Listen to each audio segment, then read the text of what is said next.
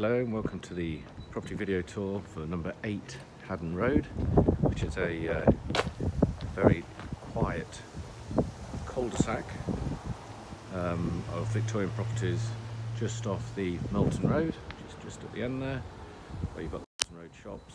So very good West Bridgford location, nice quiet road, of course, no through traffic being a cul-de-sac. And this is a 4-bedroom semi-detached Victorian house, which is quite substantial, like you'd expect from a big Victorian semi-detached property. The only parking that comes with it is on-street parking. Obviously this is being filmed during lockdown and people aren't going to work, but as you can see, space just there outside, which is good. So let's go and have a look in the property as we enter. We've got the front door here, it's a nice sort of period tiles, and let's go and take a look.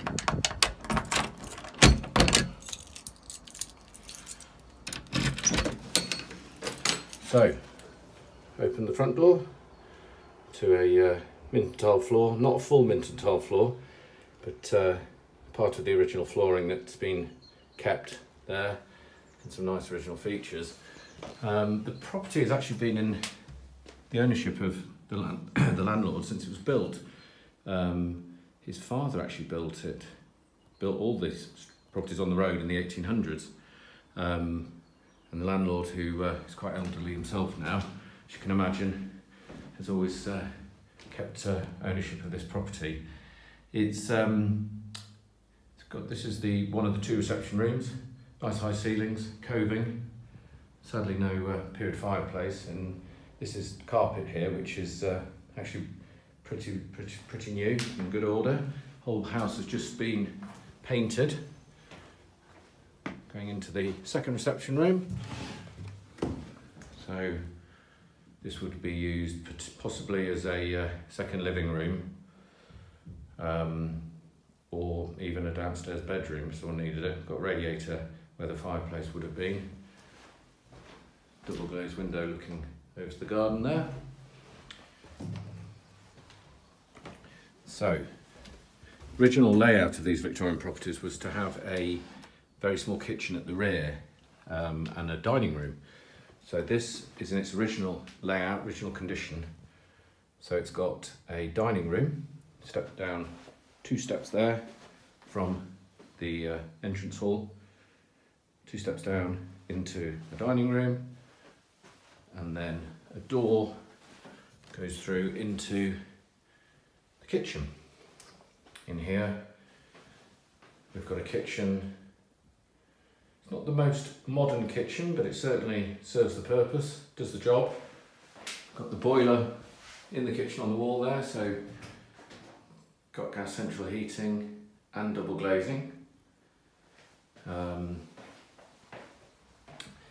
There's also a cupboard in the dining room here, which is just trying to focus on that if I can.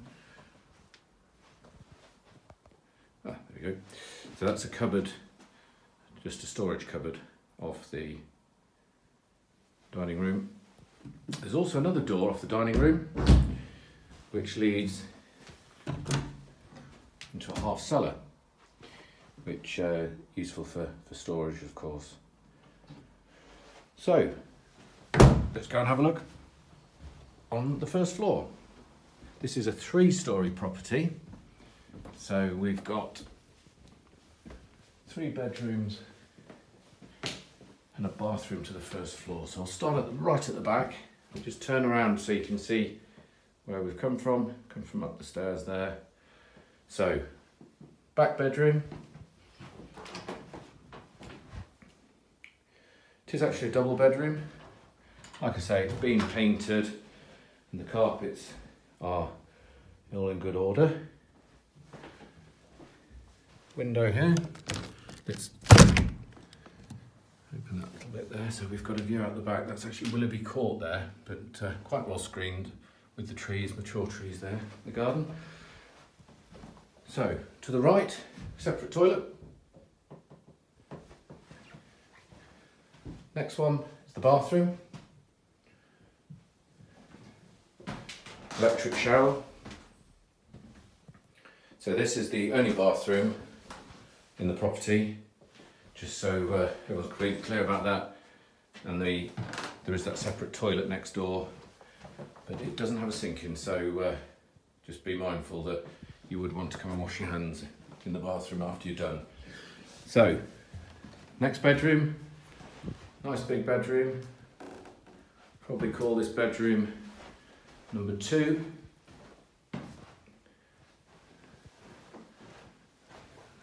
Looks down there over the garden. And then the front bedroom, which on these lovely Victorian houses is always the biggest. So we've got 2 windows in this one. 1, 2. I have got the fire surround here, but it has been boarded up. It's a lovely sized bedroom.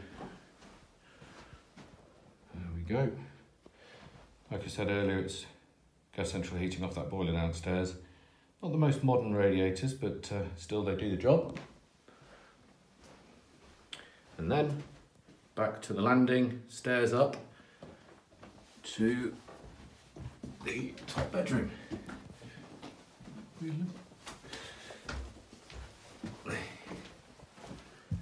And nice size, really good size actually up here.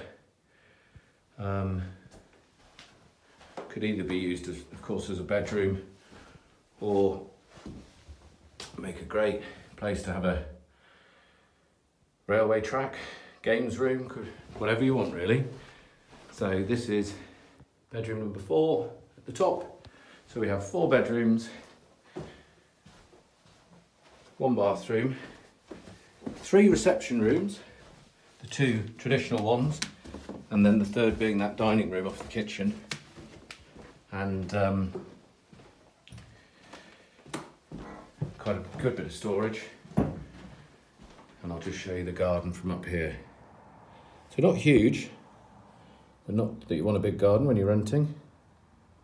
Nice size, manageable, and there's some outbuildings there for more additional storage. So there we go. It's a lovely house, but don't want to give anyone the wrong impression that it's offering super modern fixtures and fittings, because that simply wouldn't be true. What you do have is it's well presented, it's been decorated, it's got nice clean carpets, everything is fully functional and working, but it's the sort of property that if someone did buy it, they'd probably knock walls out and put new kitchens in, maybe even extend it, and possibly add a 2nd bathroom. So what you are getting here is fantastic value for money. You're getting quite a large, expensive property. The rent reflects that it's not super modern inside. Thank you for watching the video tour.